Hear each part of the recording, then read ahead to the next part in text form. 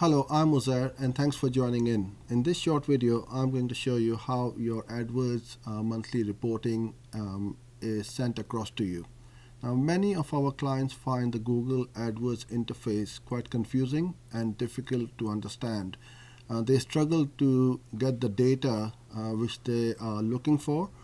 So here's what we do. We've created a dedicated, secure web page where you can log in at any time you like or share it with your team members as well and see all the important data on your fingertips. In the first table over here, you can see that the data is between a date range where you can see the performance of your search campaign, shopping, remarketing, display, or whichever type of campaign you are running.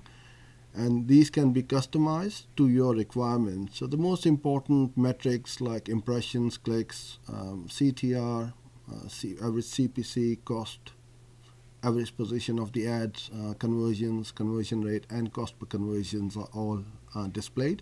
And you can see it very, very easily over a period of time as to how the campaign is doing.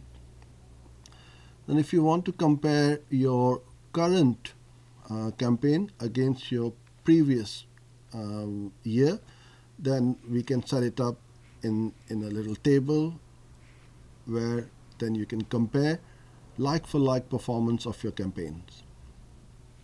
This table is really important, where what we have done is show you the percentage increase or decrease of the important metrics.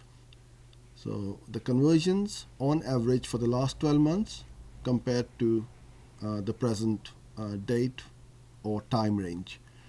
And then here's what you see is the percentage increase or decrease. We want all these boxes to be in green. So that means the campaign is heading in the right direction. But if there are certain metrics which are in red, then they need to be looked at and try and improved upon.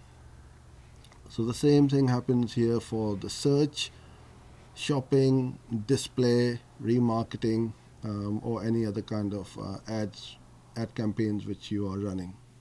In this table, you can see the performance of the campaign in each month. So you can see it like for like what's happening every month.